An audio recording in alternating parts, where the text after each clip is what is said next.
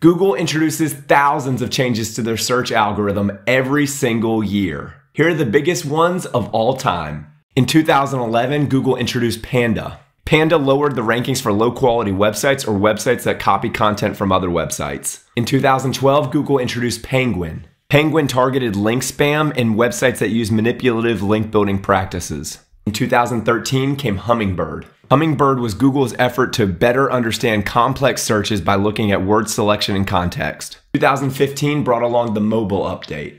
This update boosted the rankings for web pages that looked good and were easy to use on mobile devices. In 2015, there was RankBrain. RankBrain was an evolution of Hummingbird where Google tried to understand the intent of what someone was searching for on Google.